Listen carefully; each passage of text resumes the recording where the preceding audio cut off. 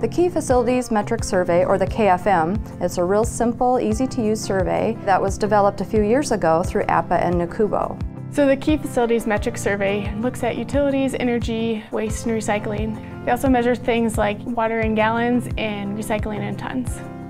These metrics are important because they can offer an institution a baseline of where you're sitting to compare yourselves to other institutions in the APPA organization. So if you're in a university or hospital setting or other type of facility that wants to track their utility consumption, their garbage or recycling rate, this survey is for you.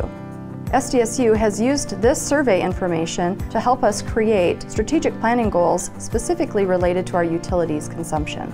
This survey generates a report that I can use to compare ourselves to other institutions. Even just here within facilities and services, multiple positions can use this information. I look a lot at recycling. It allows me to look at where our recycling rate should be or how we do compared to other institutions.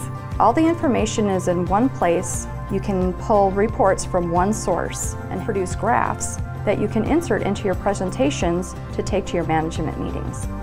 We want to make sure we're getting the best bang for our energy dollar and making sure that we're not wasting energy, making sure we're taking the right approach to conserving those dollars, making them go as far as we can. And by doing so, we add value for our students because we can get more done with less, making school more affordable for them.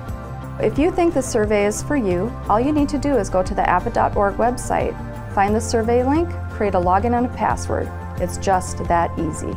If you're interested in seeing where you stand and comparing your energy consumption to other peer institutions, the KFM is a great tool for benchmarking your university against other universities. So I'd highly recommend the KFM for your institution or your organization.